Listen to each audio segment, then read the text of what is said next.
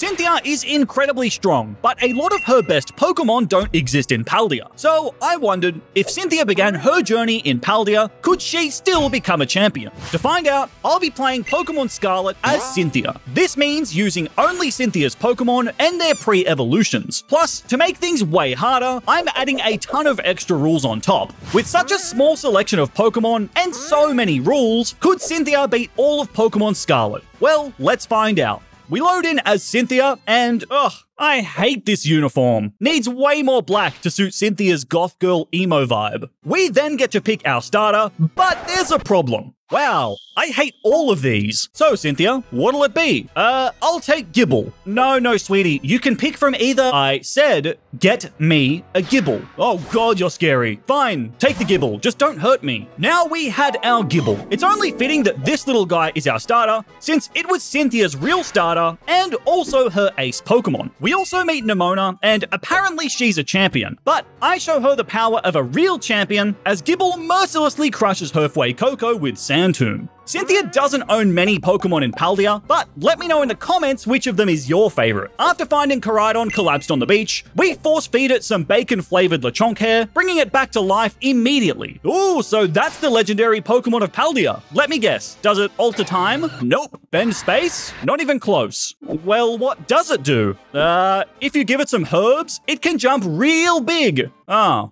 Cool, I guess. Now we can explore Paldea a little bit and, oh my god, ice cream! Cynthia absolutely loves ice cream, so you better believe I spent all my cash literally trying every single flavor. Perfect, money well spent. 1 like equals 1 ice cream for Cynthia. That ice cream definitely gave me some luck, because right after, I found this. A shiny Pichu. So of course, I did what anyone would do, and brutally murdered that sparkling abomination. Cynthia doesn't have a Pichu, so neither can I. F's in the chat for sparkly Pichu. I was really devastated to lose a shiny like that, so to lift my spirits, I went home and played the sponsor of this video, Raid Shadow Legends. Listen, I know you. You like Pokemon, so you like collecting creatures and battling with them. But guess what? You can do all that and more in Raid. The Kingdom of Teleria has nearly 700 unique champions for you to collect. There are some awesome champions here, like Astralon, literally a dual-wielding sword angel. With those champions, there's plenty of action. You can do a full campaign, battle other players, or even take part in big boss fights. There's so much to do, and the action never stops. But I really like the strategy involved. Just like Pokemon, you have to build a squad that complements each other. It's a lot of fun learning new mechanics, trying out new builds, and testing them against the next big boss fight. And now is a great time to get started with Raid, because there's a special event where new and existing players can get a champion based off of Ronda Rousey for free just by logging in. Play Raid for 7 days between now and February 20, and you'll add Ronda to your roster. And to help level up your Ronda, use the promo code RAIDRONDA. You'll get an XP boost, some silver, and 5 energy refills. On top of that, Amazon Prime members can also get some exclusive rewards right now. So download Raid for free on Android or iOS, and if you use my link or scan the QR code right here, new players will get a free starter pack worth $30. It includes an awesome champion, Tyrell, and all this bonus loot. But these rewards will appear here in your inbox for the next 30 days only. So don't wait, download Raid Shadow Legends now, and I'll see you in Teleria. After continuing to spin the local electric mice population like Beyblades, Gibble reached level 10, and it was time to remind Nemona how a real champion operates. A Sandtomb and Tackle take care of Herfway Coco no problem. Nemona then sends out Pawmi and gives a little monologue about strategy, before trying to Thundershock my ground type. Yeah, please tell me more about your great strategies. A Sandtomb picks up the KO, and we'd once again dominated the imposter champion. Now we've reached Misagoza, where, of course, Cynthia ate more ice cream, and got rid of the lame-looking hat. Nemona gives us a Terra Orb, but I won't be using it in this challenge. Back in my day, we didn't need to rely on strange gimmicks. Once we enter school, Professor Sada asks us to keep the legendary Koraidon. Okay, but are you sure it doesn't bend time or space? Kid, it's literally just a bicycle. Ugh. Fine. Now we're clear to explore and begin our conquest of the Paldea region. And since Gibble is looking kinda lonely, it's time to get our first encounter. By backtracking into the South Province, with a little backwards jumping, we can find an Eevee, the pre-evolution of Cynthia's Glaceon. This thing nearly killed me and kept breaking out of the ball, but we caught it just in time. Our team size had doubled, and more importantly, now Gible had a friend. After a charge through the fields, we'd made it to Cortondo for our first gym. Alright, Olive, I don't like you, and you don't like me, but I'm gonna get you home. With the olives rolled, we were ready to take on the first gym leader, Katie. We're at a big disadvantage here because we only have 2 Pokemon, whereas Katie has 3. Not only are we outnumbered, but due to the rules of this challenge, I can't start the fight with any Pokemon leveled higher than her ace. So, despite it being the first gym, this was going to be tough. I lead with my Baby Shark, and Katie's Nimble immediately hits me with Struggle Bug. With my special attack lowered, Dragon Breath barely does anything, so I switch to Tackles. And while I am able to outlast Nimble, Gible is brought to below half HP in the process. This means I can only survive for 2 turns before Katie's Tarantula culls my Shark. This leaves only Eevee to deal with both remaining Pokemon. While Eevee was able to finish Tarantula, it stood no chance against Teddiursa, who quickly crushes my last Pokemon. Yep, the Sinnoh champ just lost to the first Paldean gym leader. I tried rematching Katie with Eevee out front, but the end result was the exact same. She rolled me like a delicious olive. I didn't expect the challenge to be this hard so early on. If Cynthia can't even crush a few tiny bugs, how on earth would we be able to conquer the toughest trainers in Paldea? For now, I needed a new approach with Katie. So I went exploring, and after an eternity, I found the answer. Dragon Claw. This powerful move would turn my Baby Shark into a deadly Great White. I also taught Eevee the move Swift to take advantage of its modest nature. With an upgraded team, I stepped up to Katie for a 3rd time, and this was much smoother. Gible hits like a tank now, 2-shotting both Nimble and Tarantula, but I can only land 1 Dragon Claw onto Teddiursa before Gible falls, leaving it all up to Eevee. A Swift isn't enough to KO the Teddy, and Eevee survives a Fury Cutter before one last Swift just finishes Teddiursa, earning us an incredibly difficult first badge. How did it all go at the gym? Oh, it was totally easy. As if a bug gym would ever be hard. Beat it on my very first try. With that taken care of, now it was time for Cynthia to hunt her next Pokemon. And soon enough, I found... Wait, another shiny? I love Toxtricity's shiny, so this is an awesome find. But as much as it pains me, Cynthia never had one. So we send this shiny Toxel to the Shadow Realm. Why do I only find shinies when I can't catch them? After drying my tears, eventually I found the Pokemon I actually had in mind. Riolu. This adorable little guy is going to be vital to Cynthia's team. But since it's already at the level cap, I'll be boxing it for now. Regardless, Riolu is awesome to have. Our first badge was insanely tough, but now it's time to take on the Crab King. Clorf is Cynthia's first Titan, and I was a little worried since I've only got these 2 with me. But I had a plan. See, Clorf is a physical attacker, so I send out Eevee and spam Baby Doll Eyes. This nerfs Clorf's attack into the ground. Even though Eevee goes down, from here, a Sand Tomb from Gible, followed by a few Dragon Claws, are enough to crush that crab. After I secure some dank Herba Mystica, which he turns into sandwiches. I feed mine to Koraidon, powering him up, kinda like how Cynthia gets powered up by Ice Cream. Same thing. With the first Titan conquered, Cynthia's next stop is Artisan Town, where the second gym awaits. Aw, look at these 2 lovebirds on a hot day. I will never get tired of seeing this gang of stuttery Sunflora. While preparing for the gym, Eevee tried to evolve, but don't you even think about it until I get my hands on an Ice Stone. Now it was time to take on Brassius, the Grass Leader. And unlike the last gym, now we have enough Pokemon to make it an even 3-on-3. Brassius opens up with Petalil, and this thing is so annoying. It instantly tucks Eevee to bed with Sleep Powder, and then spams Mega Drain to heal back the little damage that I can deal. Once Eevee wakes up, I land a few Swifts, but my fluffy little fox goes down. Now it was Gible's turn, and luckily, Petalil is just weak enough for a single Dragon Claw to even the score. Brassius goes with Smoliv next, and it's pretty pathetic. Gible gobbles it up very quickly. Although, what's not pathetic is Brassius's final Pokemon, Sudowoodo. This is where things go south because Sudowoodo is tough, especially after it terastallizes. I try to land a Sand Tomb, but Gible misses and is then hit by a huge Trailblaze. Since this also gives Sudowoodo a speed boost, I'm outsped on the next turn, and Gible goes down. We were in a rough spot. Sudowoodo had boosted stats and was still at full health, while we only had Riolu. Trailblaze almost crushes me in one shot, and we were about to lose once again. Except I had a plan, because Riolu knows the move Counter, which takes all the physical damage I just took and deals double back to my opponent. This cripples Sudowoodo. It does live on 1 HP thanks to Sturdy, and it is faster than Riolu. However, a priority quick attack on the next turn allows Riolu to move first, finishing Sudowoodo off just in time. That was an insane clutch, and I'd expect nothing less from the almighty Sinnoh champ. 2 badges down. So far, this challenge has not been easy, and we had plenty of difficult fights ahead of us. Despite nearly being flattened by a boulder, Cynthia cleaned up the next Titan without too much trouble. But that's where the good times stop.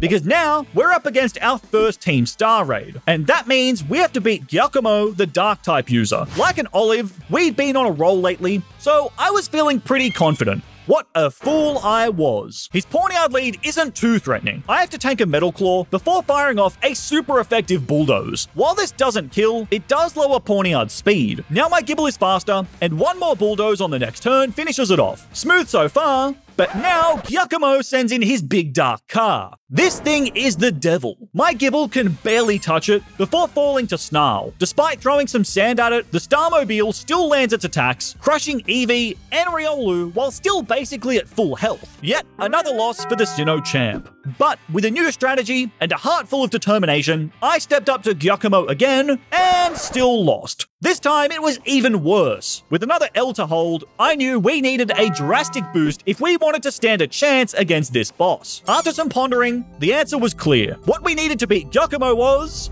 hygiene. After giving Riolu a bath and taking it for a jog, its friendship was maxed out, allowing it to evolve into a deadly Lucario. This gives it a huge stat boost, as well as some extra moves. Now that Cynthia had Lucario, she was back to being a dominant demon, because Lucario absolutely tore Giacomo to pieces. With a string of Aura Spheres, Lucario was able to decimate his dark types in no time at all. That's more like it. After some adventuring, we've made it to the town of Levincia, where my first priority is eating a ton more ice cream. And with that delicious power-up, it's no surprise that Nemona never stood a chance when she challenged Cynthia to a battle. Just like when Cynthia battled Paul for the first time, my Shark Boy went wild, sweeping through her entire team with an onslaught of bulldozers. Wow, you battle like someone with more than 2 badges. I wonder why that is. Next, we appeared on Iono's livestream and farmed some subscriptions from all the Simpiers for Cynthia across the world. Once that was done, we can take on the next gym leader. But Iono is tough. She outnumbers us with 4 Pokemon, and her Mismagius has no weaknesses once it terastallizes. So my team would need a boost if we wanted any chance of taking her on. Fortunately, when Gible reaches level 24, it finally evolves into Gabite, Garchomp's awkward teenager stage. With an upgraded Ground Dragon in our squad, I stepped up to face Iono. She leads with a goofy-looking Wattrel, who isn't too scary. I eat a Pluck before 2 Dragon Claws take it down. Next is a Luxio that immediately lowers my attack with Intimidate. Regardless, I stay in with Gabite, and a big Bulldoze just isn't enough for the KO. Annoyingly, I get crit by Bite before finishing Luxio with another Bulldoze. This brings out Bellibolt, who tanks my Bulldoze incredibly easy. With Gabite on the brink of death, I switch into Eevee, who almost dies instantly. But by bringing Gabite back with its attack restored, I just survive a Water Gun on 1 HP before finishing Bellibolt with a final Dragon Claw. The battle had been going really well so far, and this is where it stopped going really well, because Mismagius instantly finishes off Gabite, leaving me with only Lucario. But after Mismagius landed a Confuse Ray, Lucario hit himself like an idiot before dying to Hex.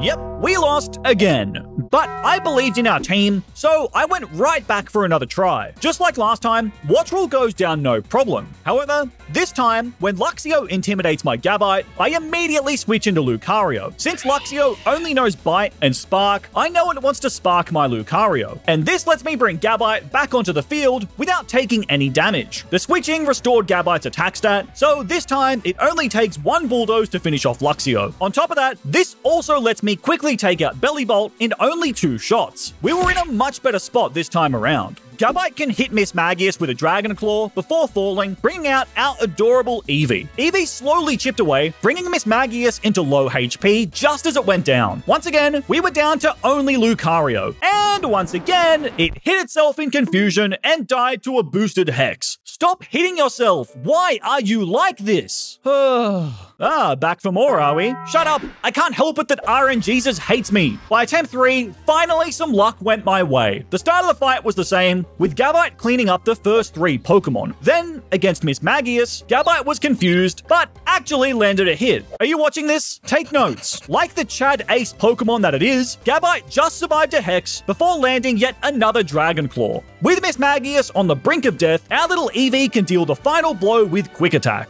That gives us our 3rd badge, but this challenge had been way harder than I expected. I seriously started to doubt whether we'd actually stand a chance against the late game super bosses. Regardless, I pressed on, and soon I stumbled across Cynthia's next Pokemon, Rufflet. It's not one of her iconic Pokemon, but she did use Braviary in Black and White. I'm sorry, Orthworm. Forgive me for what I'm about to do.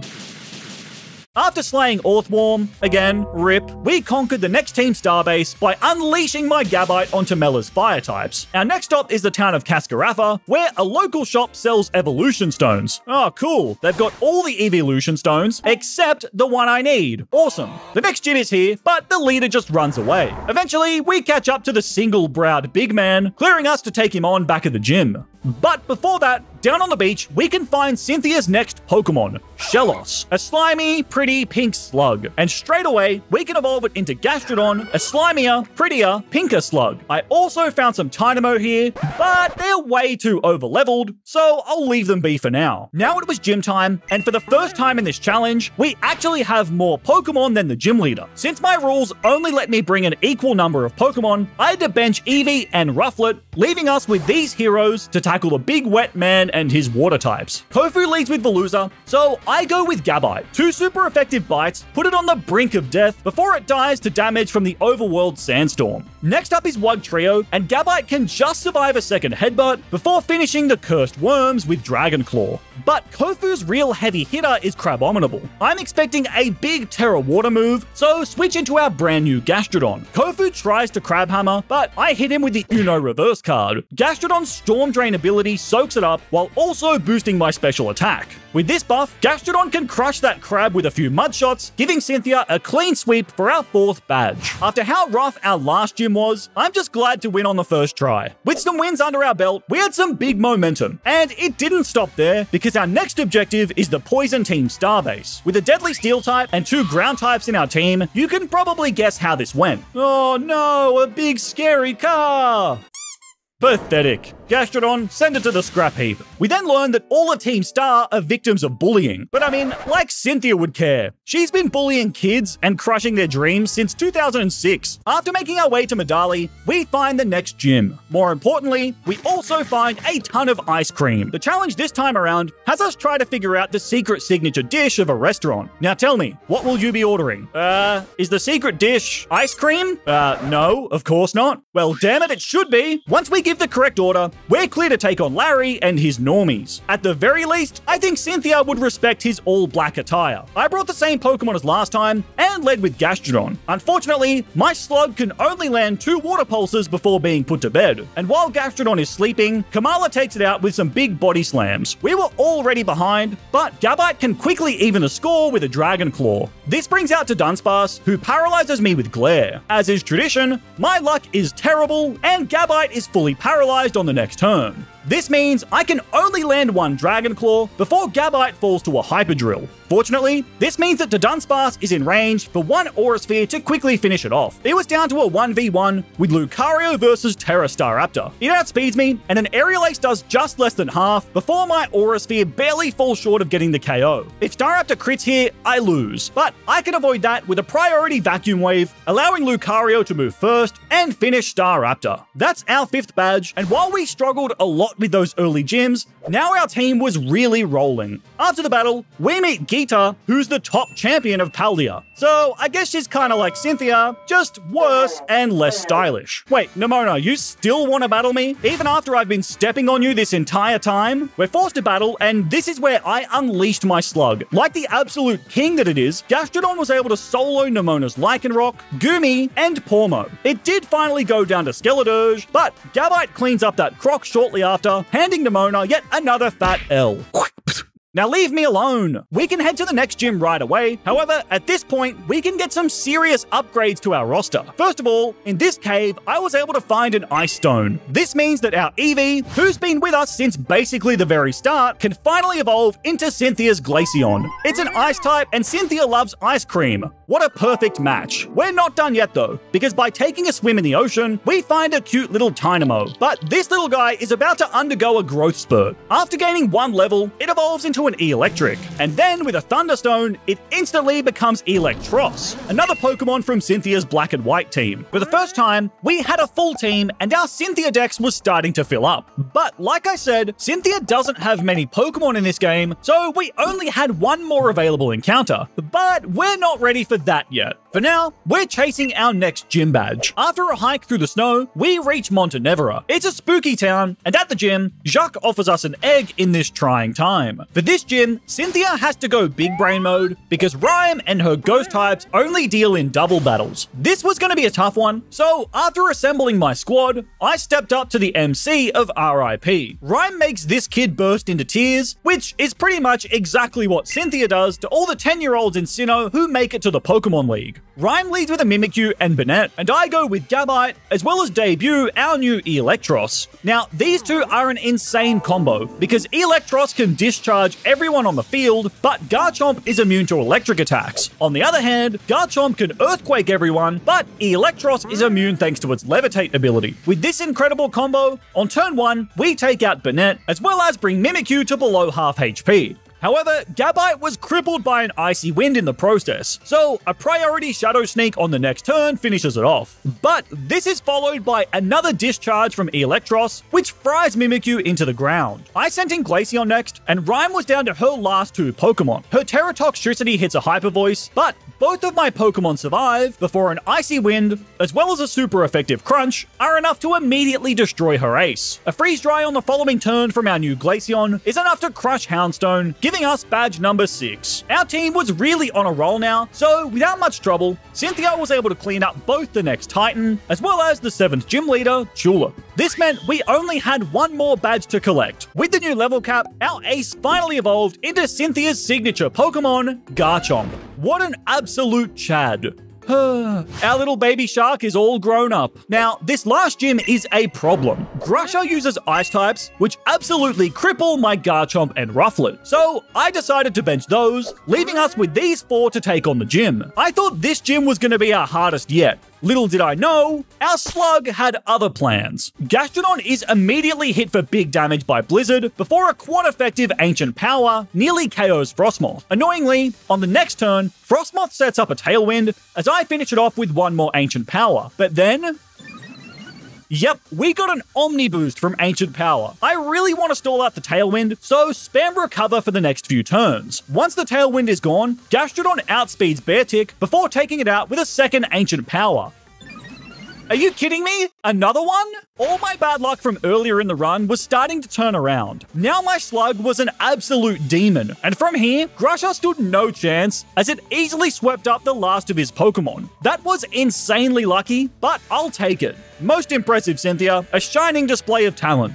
Sure. Let's call it that. Now we can go and find Cynthia's final Pokemon, Spiritomb. Some say it contains the souls of all of Cynthia's victims. After catching the spooky rock, we were so close to finishing our Cynthia dex. I decided to take on the final Titan next, but it's a giant whale, and we have an electric eel. It's really not too hard to guess how this one went down. The third phase, Tatsugiri, was a little trickier, but our Electros still managed to take care of business. What's not so simple is the next Team Star raid. There are 2 raids left, but this one is against a Fairy-type user. This is a problem because 2 of my best Pokemon are weak to Fairy, and none of them resisted. Despite that, we do have a Steel-type in Lucario, who Cynthia's gonna have to rely on to basically carry this fight against against Ortega. Talk about underwhelming, I was expecting someone a little more beefed up. Oh, you're gonna regret that, kid. Lucario lands a Meteor Mash onto Azumarill for about 40% damage, but then I'm hit by Charm. With my attack lowered, I have to get Lucario out of there, so switch into Electros. We take huge damage, but my Eel hangs on just long enough to land a Charge Beam, taking out Peekaboo.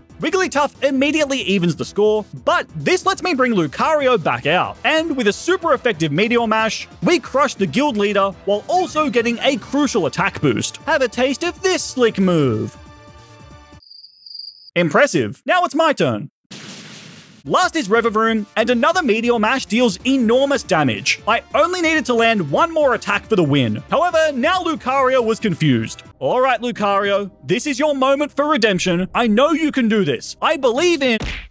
You stupid furry! Why are you like this? Lucario fell, quickly followed by Garchomp and our Spiritomb. Our team was on the ropes, but with the Starmobile literally down to 1 pixel of health, Glaceon landed one final Freeze Dry to give us the win over Ortega. Don't feel too bad, bullying kids is Cynthia's forte. With only one Team Starbase left on the map, I immediately charged to our next destination. Once there, our Rufflet finally evolved into a Braviary. Smells like freedom, baby. Our new patriotic bird is going to come in very handy because the next Team Star boss is Eri, a fighting type user, and honestly, she can be one of the hardest fights in the entire game. I lead with our Freedom Bird, and a Poison Jab from Toxicroak does big damage. However, I return serve with Acrobatics, a flying move that does huge damage since I'm not holding any items. This wipes Toxicroak off the map as Eri goes into Annihilate. I know that it's faster than me, but thankfully, Braviary just survives a close combat. This lets me set up Tailwind, doubling my speed for 5 turns. Now I'm faster, so another Acrobatics can clean up Annihilate as well as decimate the incoming Persimmon. However, unlike the Pokemon so far, Lucario isn't weak to flying,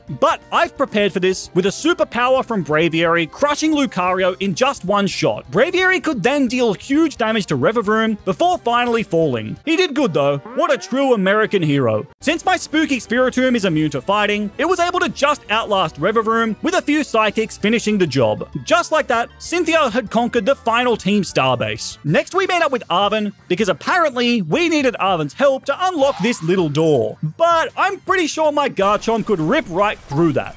After talking to Sada and learning all about Arven's mummy issues, we have to take him on in battle. But this is not easy because we're significantly underleveled. To try and get around this, I have Lucario set up a Swords Dance before just tanking an Earthquake. But with my attack boost, on the next turn, a Drain Punch can crush the Chipmunk while recovering back most of my health. Next is a deadly Scovillain, who I expect to take out in one shot, but fell just short, and Lucario was melted down by a Fire Blast. Garchomp could quickly finish it off, as well as do big damage to Toadscruel. However, then I was put to sleep by Spore, and Garchomp just refused to wake up. Once Garchomp finally decides to get out of bed, another Dragon Claw can finish Tentacruel's cousin. But thanks to those sleeping turns, Garchomp is really low, so when Cloyster comes out, I immediately switch into Glaceon. My Icy Dog goes down quickly, but it got Cloyster low enough for Garchomp to come back in and clean up the job. Now it was a 4v2, and things were looking good.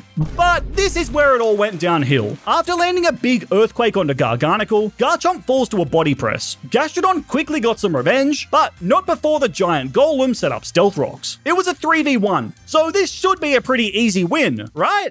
Well, I don't know what steroids Arven was feeding his Mabastiff alongside those Herba Mystica, because this doggy went wild. Because a Terra Boosted Crunch absolutely crushed my Gastrodon, as well as Braviary. Now it was all up to Spiritomb. Except, this thing also knows Play Rough, which annihilates Spiritomb. Just when I felt like we were unstoppable, we're hit by yet another loss. We were in the endgame now, and we'd be taking on full teams of powerful Pokemon. So I had to get serious. That last battle all fell apart when we lost Lucario to Scovillain. So the only change I made was give Lucario an extra move. The start of the fight then goes exactly the same against Greedent, except when the Spicy Pepper emerges, I immediately hit it with Close Combat for the KO. This made all the difference, as the rest of the fight was much smoother, and Cynthia was able to get some revenge on Arven. I'd say we need somebody with champion rank level skills. Hello? You're looking at her? Back to the Team Star quest, and before we can take on the final super boss, we have to beat Director Clavel. Just like Arven, he has a full team of diverse, powerful Pokemon, and on top of that, I'm still underleveled. Clavel's Oranguru is annoying because it likes to use Yawn. To get around this, I lead with Electros and land a few crunches. But once I'm hit by Yawn, I use the following turn to Volt Switch, as this gets Electros out safely, saving it from taking a snooze. A Meteor Mash from Lucario can then finish the Guru, before Close Combat decimates Houndoom. Once Gyarados is out,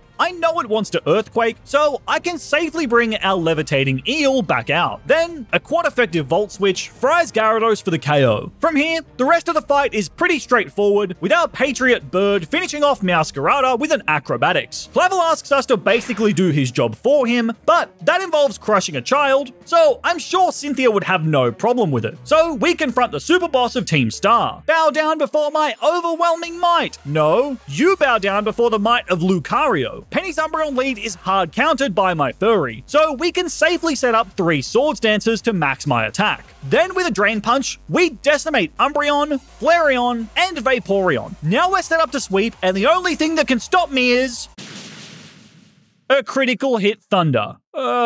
Regardless, Lucario put us in such a good spot that I don't have too much trouble cleaning up the rest of Penny's Pokemon. Mr. Clavel, I should be punished more heavily than the others, I think. Because of Operation Starfall? No, because I mercilessly gutted and stuffed an EV to make my backpack. Get the hell out of my school. With Arvin and Penny's storylines wrapped up, now only the Pokemon League stood before Cynthia. First, we have to take a test, and this is kinda tricky. What Pokemon did you pick to be your first partner? I don't see Baby Shark listed anywhere here. But once that's done, we're clear to take on the Elite Four. Rika's ground types are pretty straightforward. Glaceon can absolutely rip her team apart with an onslaught of Freeze Dries. With an assist from Braviary right at the end, we crushed the first E4 member. Poppy is a literal child, and if there's one thing that Cynthia's good at, it's crushing children. Leading with Garchomp, we immediately crush Copperaja with an Earthquake. However, the Corviknight that follows is a much worse matchup for my Shark.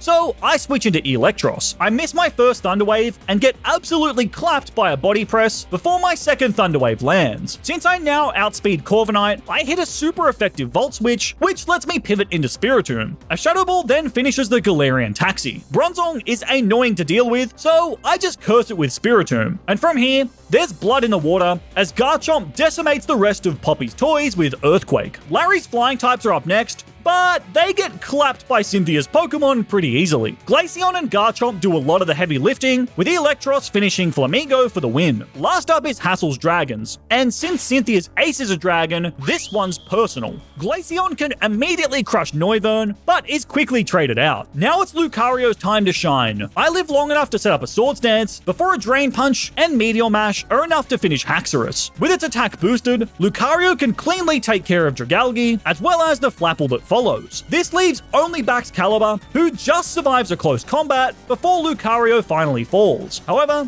this clears the way for Cynthia's Garchomp to come in and establish its dominance as the toughest dragon in Paldea. We beat Hassle so badly that he breaks down in tears. Cynthia had bullied her way through the Elite Four, but now it was Geeta's turn. Wait, you call yourself the top champion, but you don't even have your own room? They just stuck you on the roof. Where's all the cool lighting? You're pathetic. Shut up. The budget for my room was stolen by some kid with an EV backpack. Against Geeta's Espartha, I lead with my Electros and take big damage from Illumina Crash, but paralyze it with Thunder Wave. But once in this run, I actually get some paralysis luck, allowing Electros to land a huge crunch before finishing the Psychic Chicken with a Volt Switch. This lets me bring out Lucario, and Geeta responds by sending in Avalugg. Now I go for Swords Dance, as I know that I can live at least one Body Press.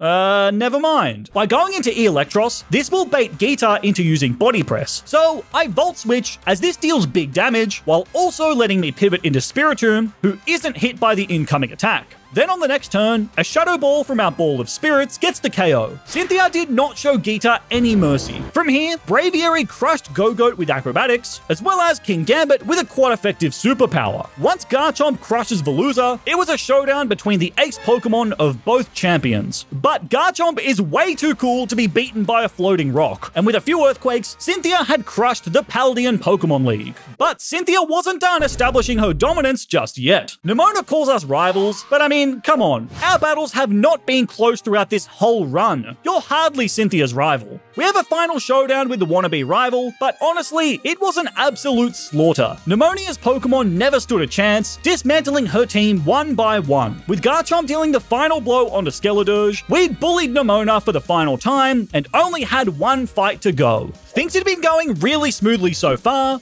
but that was about to change. To prepare for the final boss, Cynthia powered up by eating every single ice cream known to man. We then head into the Paldea crater and, oh god, it's the Eevee murderer. You sicken me. Ha! Look at the stupid Raichu! After reaching the bottom of the crater, we confront Sada, who turns out to be an AI robot. I managed to harness the power of time travel. Pretty incredible, right? Not really. I've literally met the god of time. To truly beat Pokemon Scarlet, Cynthia will have to defeat the AI Sada. Make no mistake, this is by far the hardest fight of the game, and to top it off, I'm going into this really underleveled. This would be Cynthia's biggest challenge yet. Sada leads with Slitherwing, which hits Braviary for decent damage with Lunge, also lowering my attack. However, a quad-effective Acrobatics is still enough to take it down. This brings out Fluttermane, and I expect a Thunderbolt, so switch into Gastrodon, who is immune. We then trade blows back and forth, but this Fluttermane is so strong that it gets the best of our Slug. However, at this range, I can go into Spiritomb next, and a quick priority Shadow Sneak picks up the revenge kill. This brings out Screamtail, and this thing is a problem. Spiritomb can hit a Shadow Ball and Shadow Sneak for about half of its health before falling. My plan was to have Lucario finish it with Meteor Mash, but Screamtail hit a super effective Drain Punch. Not only does this destroy my Lucario, but it also healed Screamtail right back up. I just didn't have any answers for this jiggly demon. To make matters worse, my Braviary was hit by an Ice Punch and got frozen. I can't make this up. Screamtail ripped through Braviary and Garchomp. Eelektross did eventually get the KO, but by this point, it was too late and we had lost. Not only did we lose, we got destroyed. It wasn't even close. Honestly, I started to believe that Sada was just going to be too powerful for Cynthia. But damn it, the Sinnoh champ doesn't give up that easily. I tried again and again, but the losses kept on stacking up. Until now. I still lead Braviary and am immediately flinched by Zen Headbutt on turn 1. Good start. I take a lunge on the next turn, but here is where my strategy changes. Now I set up a Tailwind. So Braviary outspeeds on the next turn, and just like before, Acrobatics gets the KO. The difference is that now I outspeed Fluttermane, so Braviary can hit a huge Acrobatics before being shot out of the sky by Power Gem. Spiritomb can finish it off with Shadow Sneak, and the next few turns against Screamtail go the same as last time, with Spiritomb doing solid damage before falling. However, this time I still have my Slug. Gastrodon's bulk means it can survive the Pink Puff's attacks really well, while also using Recover to keep me healthy. With 2 Earth Powers, Screamtail falls, and this attempt was going way better than the first. Next up is Sada's Brute Bonnet, and Gastrodon does not like grass. So I switch into Lucario, and since this Ancient Mushroom has a secondary Dark type, I can Swords Dance, just survive an Earth Power, and then hit a big Drain Punch to get the KO, while also recovering health. Despite that, Lucario still falls to an Earth Power against Sandy Shocks. I then go back into Gastrodon, and by combining Earth Power with Recover, my Slug can crush the Ancient Magnet. This leaves only Roaring Moon, but it is a beast of a Pokemon. Its stats are insane, and it gets a +1 boost. Immediately, Gastrodon fell, and the situation was looking grim. I go into Eelektross next, and thankfully, my Eel just survives a Dragon Claw before landing a Thunder Wave. Despite that, Roaring Moon still outspeeds me, and a Dragon Claw takes me down. We had one Pokemon left, Cynthia's Garchomp. It was a showdown between 2 dragons. Unlike Eelektross, Garchomp outspeeds the paralyzed Ancient Salamence, charging up an almighty Dragon Claw, and just falls short. Garchomp is absolutely dead to the incoming boosted Dragon Claw, but Roaring Moon was fully paralyzed. This means we can land one more Dragon Claw, giving us an insanely clutch win over Sada. It wasn't easy, but with that, Cynthia had conquered all of Pokemon Scarlet. Jump into this video next for more Pokemon content. Leave a like to fuel Cynthia's ice cream addiction, and an F in the comments for all those dead shinies. Take care, and I'll see you in the next video.